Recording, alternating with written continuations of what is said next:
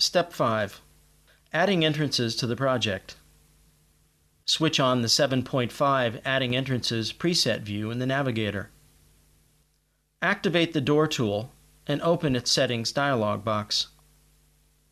Open the Load Other Door pop-up menu and choose the From File dialog box option.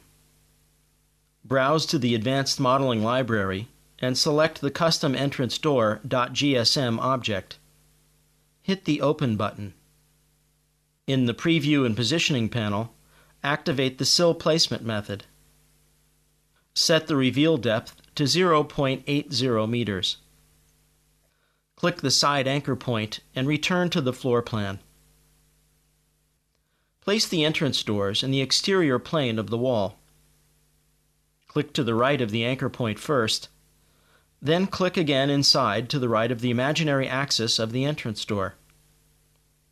This allows you to create the entrance correctly. Check your design in the 3D window. It's possible that the entrance doesn't fit to the form of the building. In this case, select the object and activate the Edit, Move, Mirror command. Click the middle point of the object and draw a vertical line to define the mirroring axis. Repeat the same steps at the opposite wall and then save the project.